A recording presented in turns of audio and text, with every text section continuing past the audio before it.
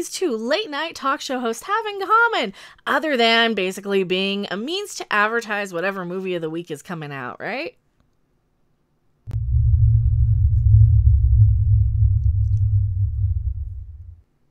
Well, for starters, they're not Ellen Degeneres. Hello, everyone. I am still Becca Random 42. Yes, having to hide a bandage from, screw it. You guys are going to see it anyway. Light bulb fell. I'm fine. Everything's good. Having to hide a bandage from that. Still your favorite YouTube harpy. Here we go. James Corden and Trevor Noah, both people I don't watch. I stopped watching The Late Late Show when Craig Ferguson left, or actually probably a little bit before that. Once they changed studios was kind of enough for me. Even a little bit slightly before that, once they had Secretariat, and then this person and that person, and every person coming out of the woodwork. Yeah, I really stopped watching late night TV, and I already had issues with it being basically, like I just said, it's there to bring out an actor like a Brie Larson complaining about a lightsaber or something. That's like one of the perks of being a Jedi is you get to build your own lightsaber. Crazy. I was like, what? I just have things coming out of my hands. Like I need a lightsaber. Yeah, just to advertise whatever movie that they're going to be in that week. And in this day and age where pretty much everybody is stuck at home, not really knowing how to pay for everything, it's nice to see that some talk show hosts, at least a couple of the late night ones, are actually doing the right thing, unlike Ellen Degeneres, who did not. And I know she's not late night, she's afternoon, she's daytime. Is that the problem? Is it just the daytime people who are a little weird? I don't know. Keep in mind, I have criticized pretty much everybody during the great toilet paper shortage of 2020. I am Cornholio. I need TV for my bunghole.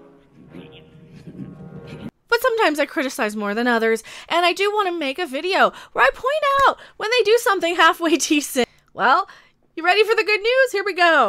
Boom! Good hosts, James Corden and Trevor Noah, are paying their furloughed staffers' salaries. That I can applaud, that I can appreciate. And no, I'm not sitting here saying that every rich person needs to take care of somebody less fortunate than them. But what I'm saying is maybe in something completely unprecedented like this, it's just the right thing to do temporarily. And it's not like you can't set up some sort of charitable organization, make it a tax shelter, say, hey, I'm putting all this money into this charity, wink, wink, so that my staff members don't have to use government money or unemployment or anything like that, wink wink, and then they get a tax break, the staffers get money, we all win. I don't know why people don't think about this stuff. I don't know why people don't realize things like this. People like Ellen, who certainly could have. This article comes to us from Vulture. I don't usually go to Vulture, but there's another article. We're going to be talking, you want a sneak peek? It's this one. We will be talking about that vampire movie in another video. But I did want to call out something that was good for a change, something that I'm happy about, something that makes me have a little bit of faith in humanity. When we have all these celebrities going around crying about feeling like they're in jail in their mansions and singing about fried fish. Let's go eat some fried fish, fried fish. Come on, vote and go. From their giant mansions, sometimes it's nice to see something halfway decent out of these people, and I want to at least say, yes, a lot of celebrities are doing good. You have people like Alex Winter who've paid for people's groceries. You have people like Ricky Gervais who are doing a lot for charity. Lady Gaga raised millions and millions for charities. We have a lot of celebrities doing good things right now. And I don't want to just come across like a hater saying, oh, these celebrities are rich and they don't. Clearly, I mean, I'm not going to be turning away money, and I don't think anybody else should. Obviously, we live in a society where, yes, if you work for something, yeah, you're entitled to that, especially if you worked for it, especially if you earned it. And of course, same thing goes for me. If people think I'm worthy of a $100 super chat, I'm not going to refuse it, obviously, because I do view YouTube as a job, because it is the source of income. It is the only source of income I have right now. And when I see something like this, I have to applaud it. And I'm not saying that all celebrities should be broken pennies like us. Obviously, that's never been what I've been trying to say. I do appreciate this, that they kind of are looking out for some of the little guys, because, yeah, when I worked retail, we would pretty much be ignored by the higher-ups. Anyway, let's get into this article. Wow, Ellen Degeneres has reportedly turned her show's staffers against her due to her lack of compassion and loyalty amid the, you-know-what.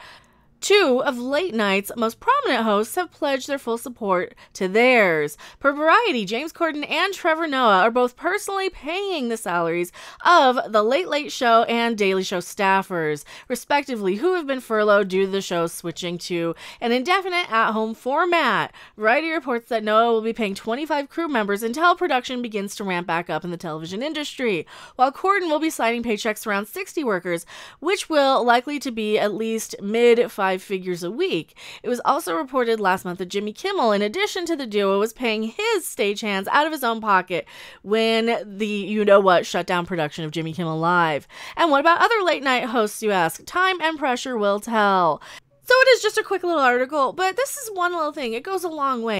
It shows that you have some basic compassion for the people around you, and I can always applaud that as somebody who doesn't see that a lot in this day and age, as somebody who's been on the receiving end of some pretty terrible things. And you know what? I can dish it too. I've spewed my fair share of vitriol from time to time, and of course, if you just see me in 10-minute chunks or 5-minute chunks, you might see that. But I do want to commend this and say, good on you guys. Thank you so much for being decent.